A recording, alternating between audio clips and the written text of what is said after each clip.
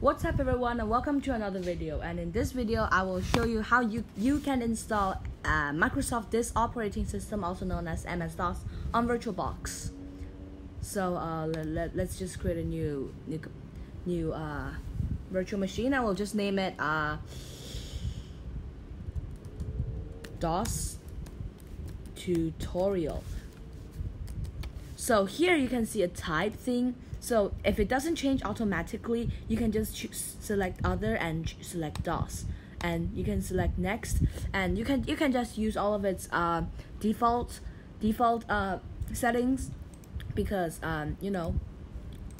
you can do whatever you want basically. So you can just create it and start. However, let's let it just start. Take a bit of time because my computer's a potato, right? It's not a computer, it's a laptop. So it will say select the startup disk. No, you just say cancel. So we'll be saying that something like it will try to start this machine. I'll set fatal, no bootable medium found, system halted, which means that there is no operating system.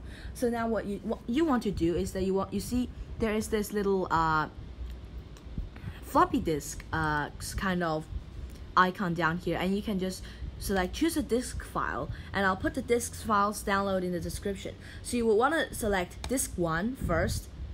So .iso is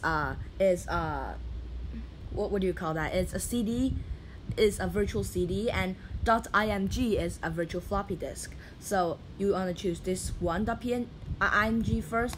You want to choose open and then reset the machine. Basically, reset means restart, and it'll say starting MS-DOS, and it'll boot into the MS-DOS setup.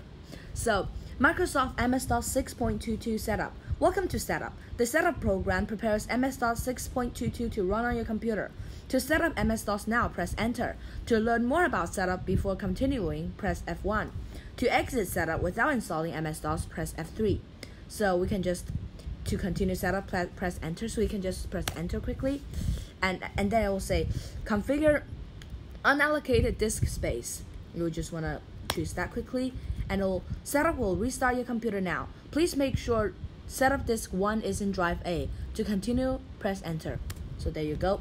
It will restart your computer, and it will start to format drive C, which is kind of quick because compared to computer those days, our computers are just like super PCs, right?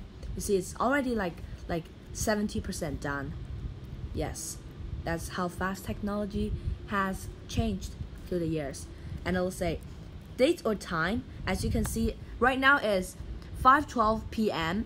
29th of August 2021. So we can just choose that these settings are correct. The country is United States, but you can basically, so this country is basically like the different kind of languages. So you can just see. And keyboard layout. The keyboard layout is really important because once you've set up MS-DOS, you couldn't change your keyboard settings anymore. So mine is the English US thing. So you can just click these settings are correct and press enter. And you don't want to change the directory of where they installed DOS, because that would be kind of dangerous. So now, as you can see, it's installing DOS, and once 25% of it is completed, it will say please insert the following disk in drive A. So it wants you to insert drive disk 2. So you want to just insert disk 2 really quickly and press enter. So you can just read through all of those really quick. I've already read through all of those because and it'll say get disk 3. So you just put in disk 3. Well, like this, just really simple computer setup. Remove all disks from floppy drives like this and press enter. MS-DOS setup complete. MS-DOS 6.22 is now installed on your computer. Press enter. Starting MS-DOS. HIMM is testing extended memory, and there you go. You boot into MS-DOS. Like, we can just test a few of those basic commands, like dir, it works.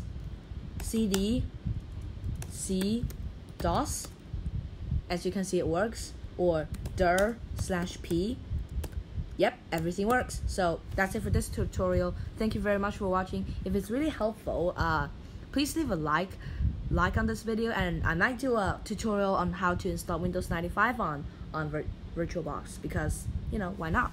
So thank you very much for watching, and I'll see you next week. Bye.